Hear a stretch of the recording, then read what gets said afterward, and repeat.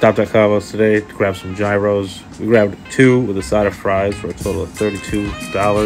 It's been a minute since I've been here. Probably a good thing. I would have gained too much weight, as it's worth every dollar. No doubt about that. I love a restaurant who uses fresh ingredients, and I don't mind pita bread that's a little burnt, but today it was perfect. We just went with the classic beef gyros, and they were definitely filling with the side of fries. Next time we're gonna have to dive deeper into their menu for sure.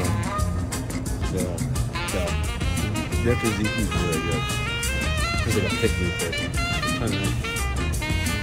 It's not full pickled. It tastes like cucumber, but it has a nice juice content and it's a little on that sour. I usually get these during the street fairs and shit. And then go to Kavos to get the gyros, and you come to San Antonio to get the little sausage